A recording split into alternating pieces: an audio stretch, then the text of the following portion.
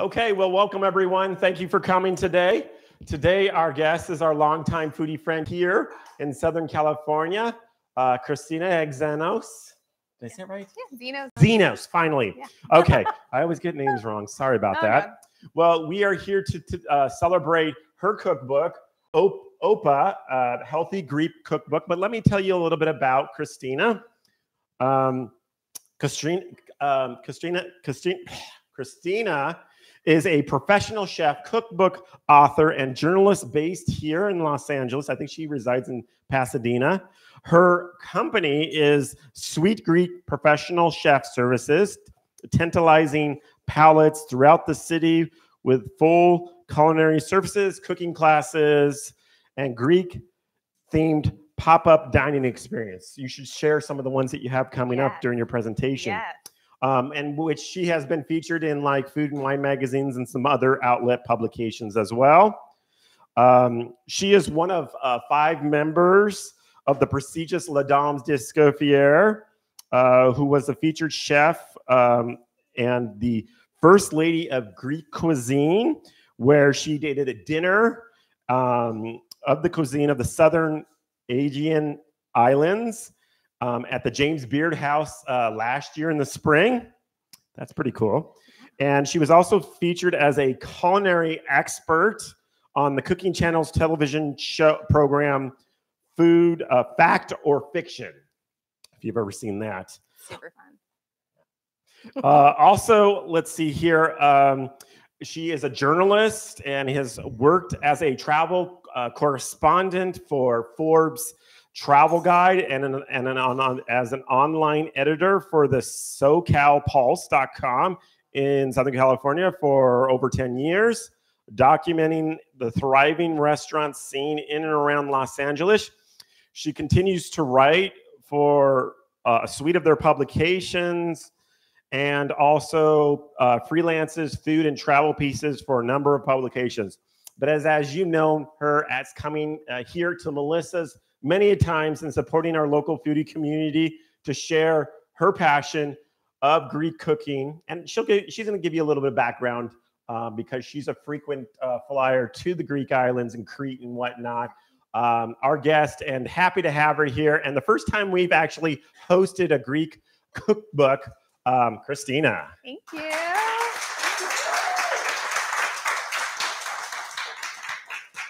Hi, everybody. Thank you so much for coming. Thank you, Robert. Thank you to all the chefs who created that wonderful feast that you guys enjoyed. I hope that gave you a really good overview of the recipes that are in OPA, the Healthy Greek Cookbook. I'm the co-author of this cookbook. My writing partner, Theo Stefan, asked me to come on board a couple years ago, and the book was published in 2017, and we're really, really proud of it. We wanted to make a cookbook that people would use that was approachable. We both grew up in Dayton, Ohio. When I was writing this cookbook, when I was writing my recipes for this cookbook, I wanted to create them thinking of my family in Chicago and in Ohio, and I wanted to create my recipes with the ingredients that were accessible to them. Times have changed. We don't have a lot of time anymore to spend, 3 or 5 hours in the kitchen making one recipe. So for the recipes that I created, I wanted to streamline them a little bit so people would have time to cook, because I really want people to start cooking and takeout's great, but we want to cook healthy. We want to cook for our families. So that's kind of my philosophy behind the recipes that I created for the cookbook. We're going to start out with a demo. Today on the spread, we enjoyed the baked zucchini patties. In Greek, they're called kolokitho keftedes. They're one of my favorite recipes out of the book. I changed them a little bit because if you eat them in Greece, they're traditionally fried, and we wanted to lighten them up for the cookbook. And they're also easier to make baking them because you don't have to stand over your cast iron Dutch oven frying something or your deep fryer. So we're going to put them all onto this tray and bake them up. So we start out by shredding the zucchini. The chefs here have done most of the prep work for me, but I'll just show you kind of how I start doing it. You can use a food processor to do this, but I prefer using like a box grater or a handheld grater like this because I really like the texture of the zucchini, the way it comes out like this. But when you're making, 400 of them, definitely use your food processor because it will take you all day unless you have an army of people helping you. These patties or fritters are common throughout Greece, but they're mainly common in the islands. My family is from the island of Crete, which is the big island in the south. And then my other half of my family is from Milos, which is in a southern Aegean island just above Crete. I've been cooking for all my life. My earliest memory is my grandmother teaching me how to make domades. I think we're all familiar with shep grape leaves. Greek people are hyper local eaters. They, many of them still grow much of their own produce, or they shop at their neighborhood village markets.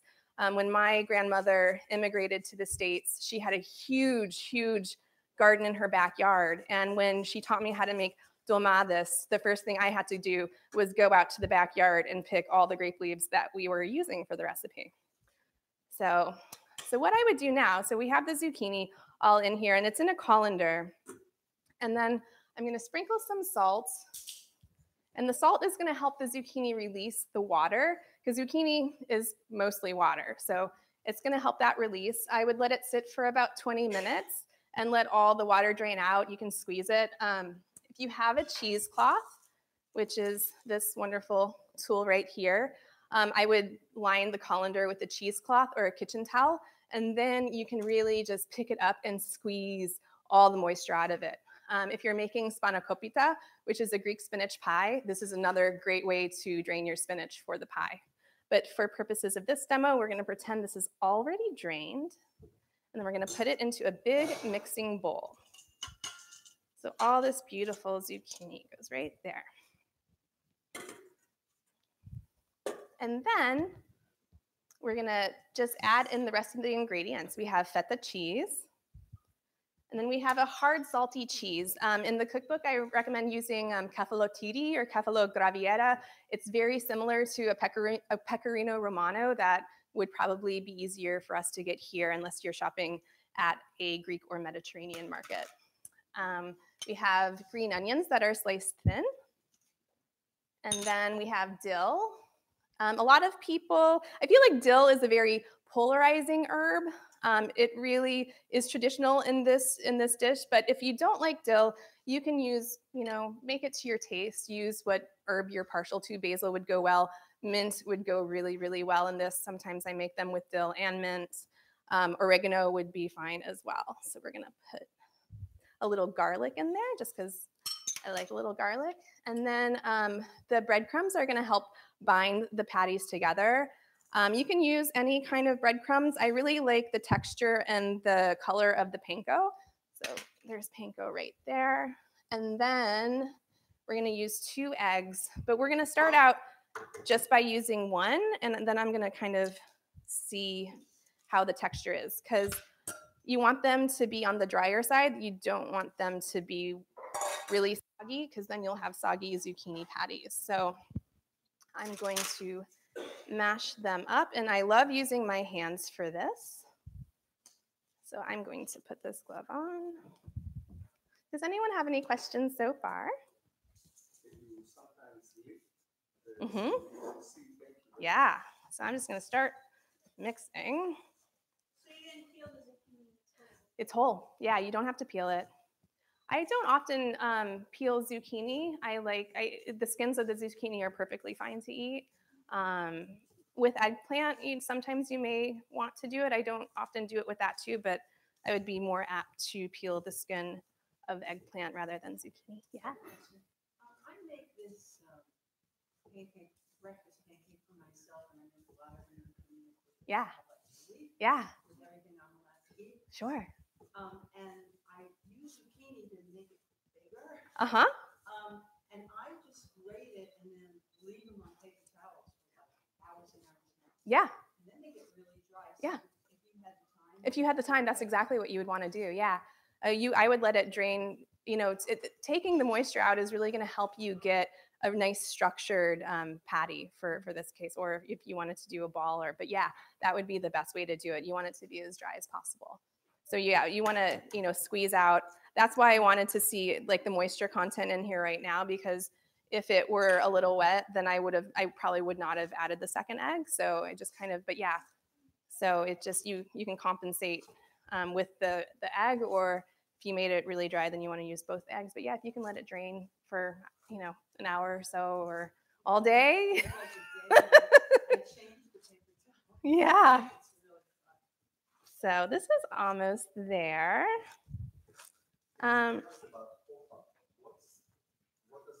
Opa.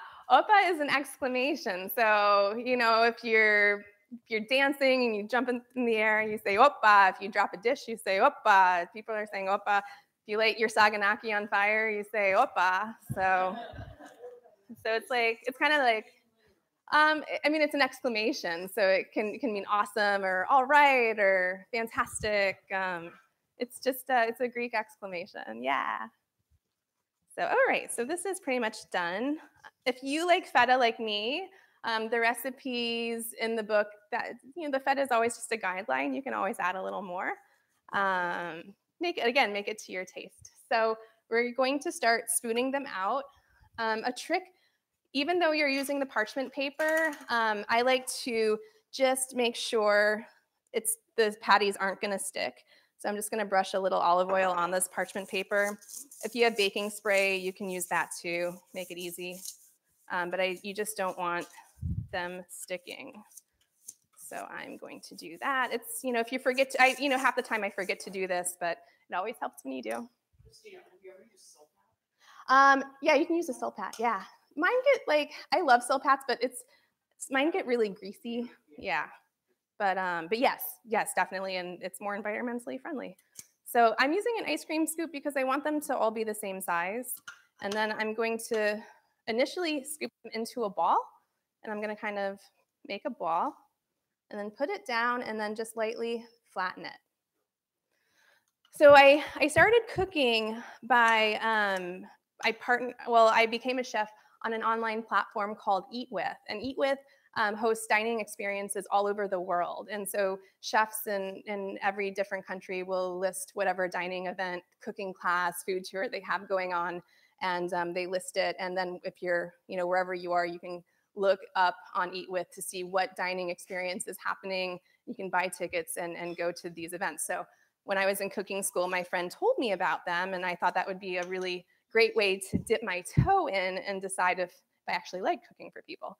And so I started throwing these pop-up dinners, and after about a year, I decided I really liked it, and I started my personal chef business. But these zucchini patties I always have on my appetizer spread for my pop-ups, and I'm actually having one on Saturday if you guys are interested. But they are always the first thing to go on my appetizer spread. Everyone loves them. They're vegetarian. They taste really, really good, and they go well. You guys had two dips today. You had the fiery feta dip, and you had the avocado scordoya, and they go well with both of those, but they also go really, really well with tzatziki, which is the yogurt sauce. So here we go. There's a couple questions coming in on this. One is, Hi, guys. can you use squash, or mixed squash? You can, yeah. It's that would be a really fun way to change it up. You could totally grate like butternut squash or yellow summer squash, and that would be completely fine in this recipe. You could even do it with carrots. I think everything would be the same. I haven't tested it, but I think it would be the same. And I would think that I haven't made latkes before, but I would think that you have to fry latkes, I think. No? So yeah, I think it would be similar to that too. So we're doing this, and then if you're like me and you like to batch cook, I would take it to this point, and then you could freeze. I would, you know what? When I've made these before, I do cook them. Normally, when I cook Greek food, I take it to the point right before cooking and I freeze it with like my casseroles, my moussaka, my pastizo. But for these, actually, I would cook them before, and then I would put them in like an airtight, like a freezer bag, and then I would separate them by layers and freeze them flat.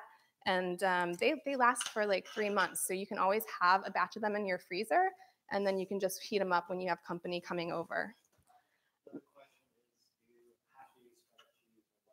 You don't have to use feta cheese. I mean, it is a Greek cookbook, and I would say feta cheese is the most common of Greek cheeses. But if you don't have access to feta cheese, you could use like a really nice tangy goat cheese. That would be fine, absolutely. Or if you're vegan and you want to make these vegan, as long as it doesn't have a higher moisture content, you could use, if you make vegan feta cheese, you could use a vegan feta cheese, absolutely. Where was I? All right, so we're making these. Oh yeah, so Greek people, we cook in batches. We always have extra food around. We always have a box of cookies waiting for company because Greeks have a philosophy called philoxenia, which is love of the stranger. So basically when a stranger comes to our door, before we even ask who they are, we invite them in, we put down a plate of cookies or kolokito keftadas or whatever we have, and we have them eat, and then we'll talk to them about why they're actually at our house. So, so at this point, I would bake them in the oven for about half an hour. And I want them to get a little bit brown on top. If you have a convection oven, this is a great time to put on your convection function. And then they're ready to go. So super easy.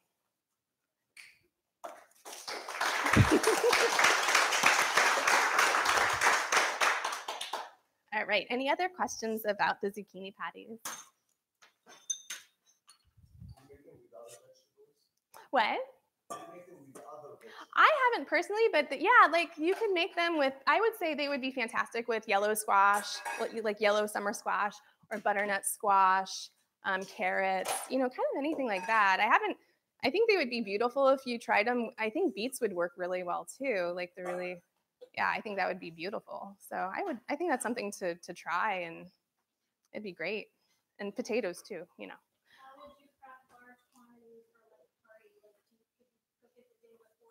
Mm-hmm. Yeah, absolutely. So 2 years ago for Masters of Taste, I made 400 of them. And and so I baked them all. I made them, I cooked them. I cooked them 2 days before.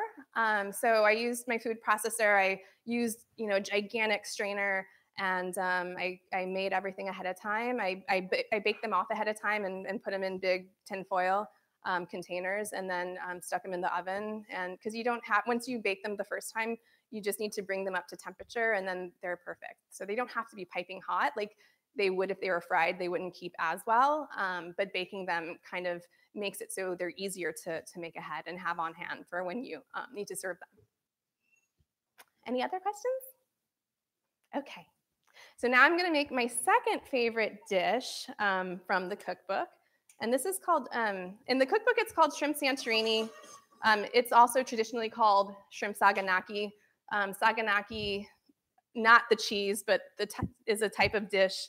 It's also a type of fried cheese, but dishes in Greece when you're there that are called saganaki. There's mussel saganaki, shrimp saganaki. It's a type of dish that is roasted tomato based. So the most common is the shrimp saganaki or shrimp Santorini. I call it shrimp Santorini because the first time I had this dish, I was in Santorini. I was in Fira, which is the main city, and I was sitting on a patio overlooking the sea at a beautiful sunset, and I had this beautiful bowl of roasted tomatoes and shrimp that I really enjoyed. So that was my inspiration for making this dish. So we're going to start out by sauteing some onions. I think today with Melissa's, we're using the hatch onions, which are fantastic. And then I'm just going to add a little bit of, great, salt.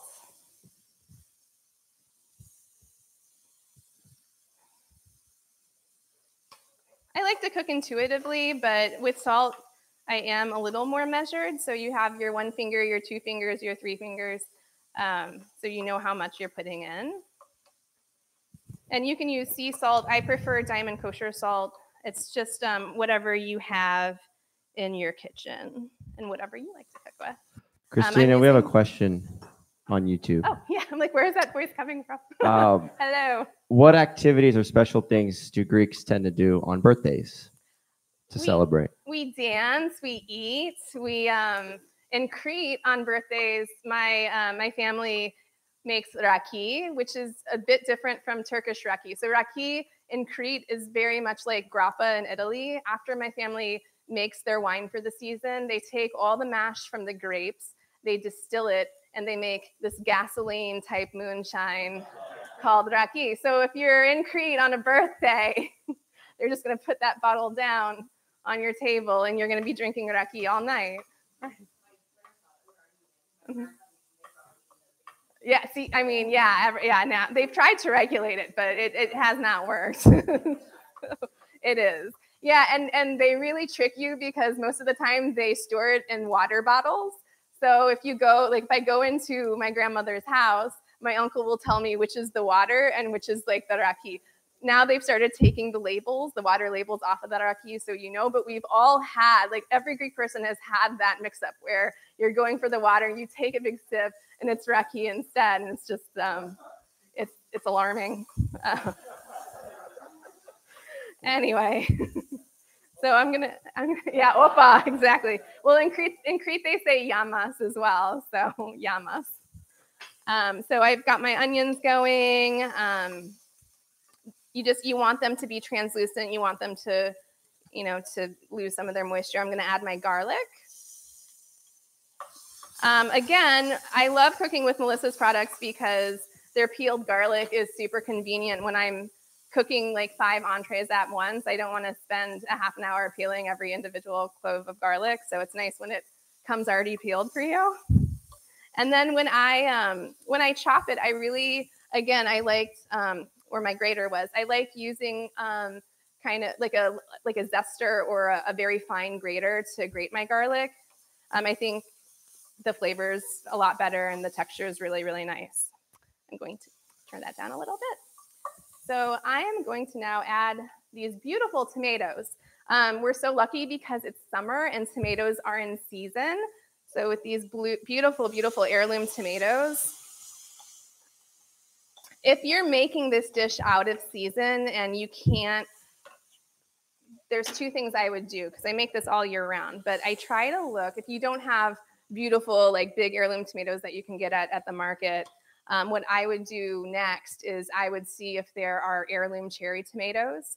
Heirloom cherry tomatoes have such a great taste and they are of a pretty good quality all year round. If you really can't find any good tomatoes, then using a good quality canned tomato would be permissible in this dish, but really just try to go for something good and fresh. So we're gonna cook the tomatoes until they start releasing some of their juices. And then we're gonna add, I like things spicy. There's not a lot of heat spicy in Greek food, but there is some, so we're gonna add a few dried chili flakes. I like things with a little bit more of a kick. And then we're gonna have some Greek oregano. If you don't have Greek oregano, you can use whatever oregano you have. It is slightly different, but still phenomenal. So we're gonna add our oregano.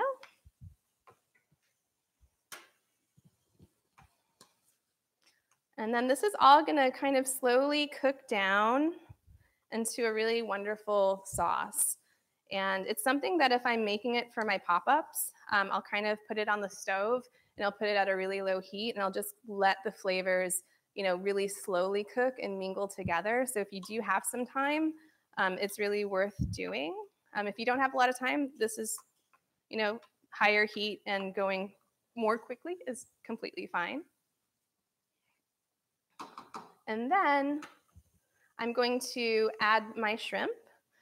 Before I add them, I'm going to season them with salt and pepper. And if you want to get fancy, you could actually add a little bit of lemon zest and garlic, depending on what your taste is. I think I love writing cookbooks and I love seeing how people interpret my recipes because everyone's taste and everyone's inclinations are different. The first time I make a recipe, I always try to follow it by the book and do everything as the book says, and then I like to see how it tastes and how it came out, and then I like the second time and the third time putting my own spin on things. So this is how I'm doing this. And then when they're all seasoned, I'm going to just put the shrimp on top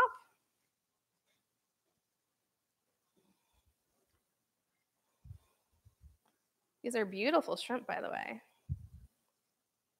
Any questions so far? All right. You've had it. So Faye and Yaki are amazing. I met them over a year ago at an event we did at the St. Sophia Church. Peter Menaki, who is a phenomenal Greek chef up in Toronto, came and did a wonderful dinner. And so Faye and Yaki introduced me to Robert, and that's how I got to know all you guys. And but they came to one of my pop-ups where I was making this, and they were lucky, and I was lucky to have them there, and they were able to taste this at my house. I also, if you have like earthenware cooking, like earthenware cooking bowls, I love putting it in there to bake. So if you don't have a big oven, because we're going to put this in the oven, if you don't have an oven safe like a pan like this, you can do it, in whatever frying pan you have, and then you can turn it out into something that you can put in an oven, like a 9x12 baking pan, or if you have something like an earthenware pan. We have these wonderful tagines we brought back from Morocco, and I love using the base of those because they look pretty. And I turned this out in there and make individual portions. So at this point, I'm going to add my olives.